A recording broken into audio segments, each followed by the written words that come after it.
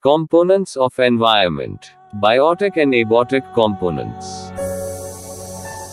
Everything in our immediate surrounds, including both living and non-living things like soil, water, creatures, and plants that adapt to their conditions, is referred to as the environment.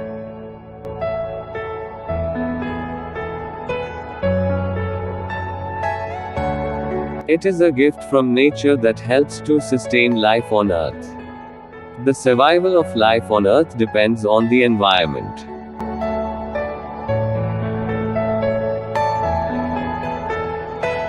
The components of the environment are primarily divided into two categories: biotic environment and abiotic environment. Biotic environment. Animals, birds, woods, insects, reptiles, and microorganisms such as algae, bacteria, fungi, and viruses are all included.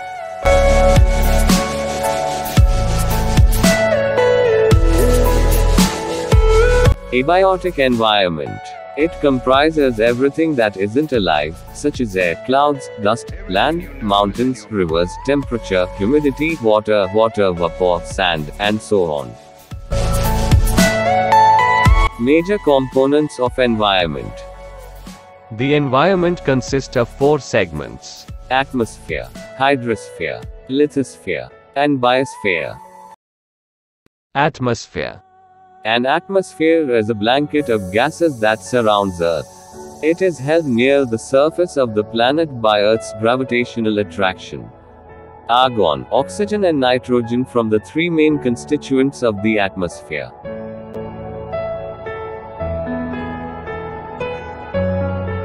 Definition.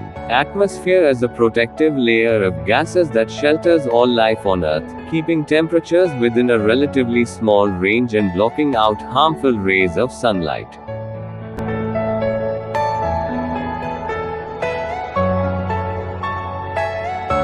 Layers of atmosphere.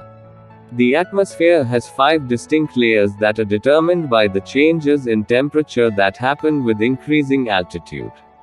Layers of Earth's atmosphere are divided into 5 different layers as exosphere, thermosphere, mesosphere, stratosphere, troposphere. The troposphere is the lowest layer of our atmosphere. Starting at ground level, it extends upward to about 10 kilometers (6.2 miles) or about 33,000 feet above sea level. We humans live in the troposphere, and nearly all weather occurs in this lowest layer. Most clouds appear here, mainly because 99% of the water vapor in the atmosphere is found in the troposphere. Air pressure drops, and temperatures get colder as you climb higher in the troposphere. Stratosphere. The stratosphere lies above the troposphere and extends up to a height of 50 kilometers. This layer is free of clouds and devoid of any weather-related phenomenon. Due to this, aeroplanes fly in the stratosphere for a smooth ride. The stratosphere also houses the ozone layer that protects us from the harmful effect of the sun's rays. Mesosphere. Above the stratosphere is the mesosphere. It is extended up to a height of about 85 kilometers (53 miles) above our planet. Most meteors burn up in the mesosphere. Thermosphere. Thereafter, the thermosphere takes over, where temperatures increases steadily with altitude. It is the layer of the atmosphere which is first exposed to the sun's radiation. The thermosphere also includes the ionosphere, a region of the atmosphere that is filled with charged particles, where especially the auroras occur. Exosphere. The upper limit of Earth's atmosphere is the exosphere, where the atmosphere merges into space.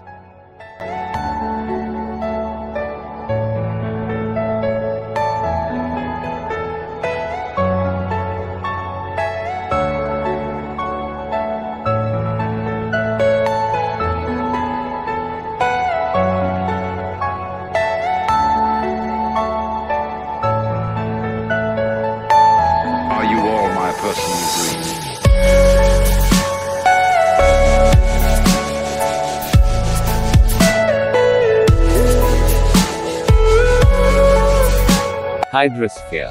The hydrosphere is the combined mass of water found on, under, and above the surface of the Earth. It has been estimated that there are 1,386 million cubic kilometers of water on Earth. This includes water in liquid and frozen forms in groundwater, oceans, lakes and streams.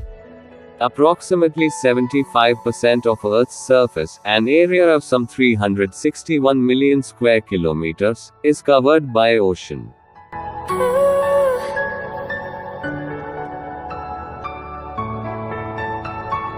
Lithosphere. The lithosphere is the rigid, outermost shell on Earth.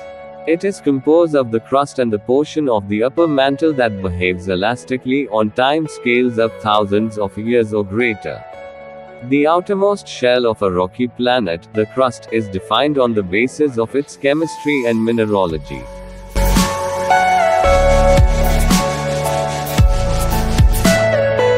Biosphere refers to all the regions on Earth where life exists. The ecosystems that support life could be in soil, air, water or land. The term biosphere was coined by geologist Edward Suess, who used this term for place on Earth where life can be found. Biosphere refers to the sum total of all living matter, the biomass or biota. It extends from the polar ice caps to the equator, with each region harboring some life form suitable to the conditions there.